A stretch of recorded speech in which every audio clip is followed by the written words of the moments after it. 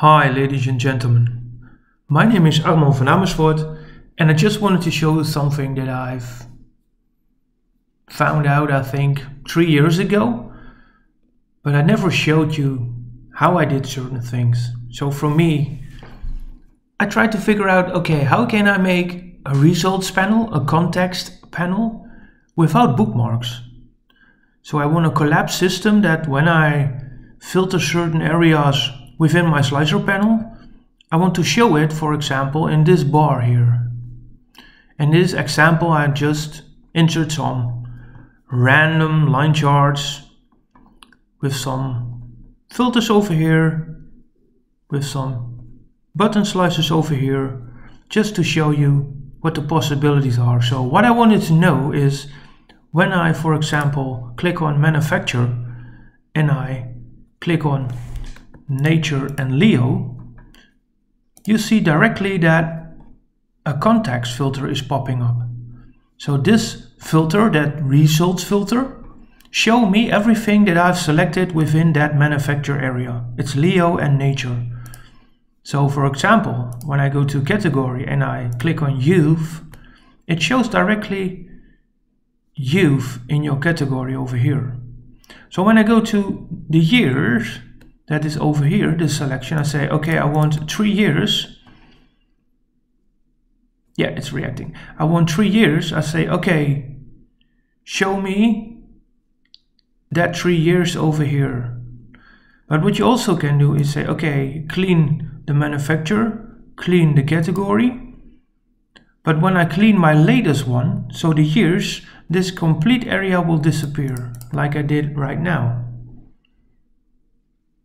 What I also can do is when I click on country, I say, okay, show me everything that's within Germany and in the region or segment regularly and select. This is what you have over here. When I click on the reset button, everything is gone. So nothing's there and your menu is gone. So what's the magic behind this? I want to show you from my desktop version. What you see here is that, and I show you that there is no bookmark. So the trick I showed you, that is a trick without a bookmark. Just to let you know, it can be fun, it can be okay if you want to use it.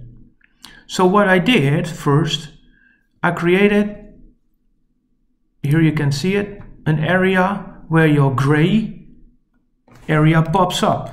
And this is what I mean by gray. So if I select 2 years, this is the gray area that is popping up. That's an area, it's around here, that has a measure inside of it called background on and off. So this is the area, and I have a document inside this YouTube channel that shows you how it works. It is a is filtered statement. If there is the filter city, location, product segment, product, date, quarter, is one of them is selected, it will show, and this is called background in Dutch, background on, or otherwise background off. And background on its own, as you can see, is also a measure. So background is a measure, and background off is also a measure, because it's a base 64 measure, like you see over here. So when I go back to my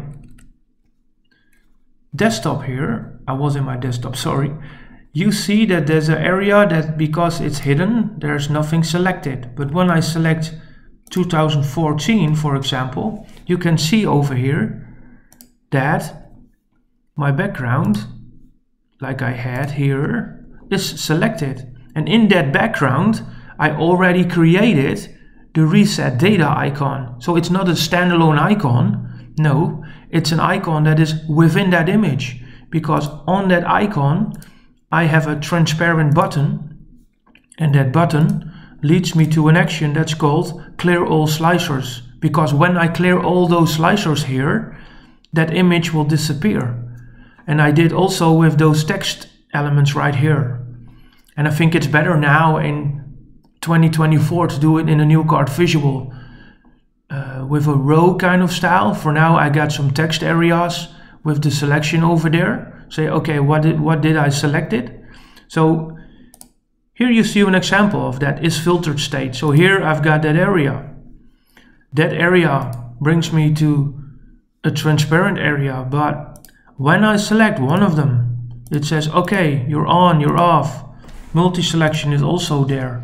And on top of that, there you see the text boxes that are also conditional based on text values. Selected city header. So the selected city header, like I've got over where it is. Is there a selected city header? No. It must be, for example, this one. It's a demo, so never mind. Selected manufacturer header is this one. This is a simple one.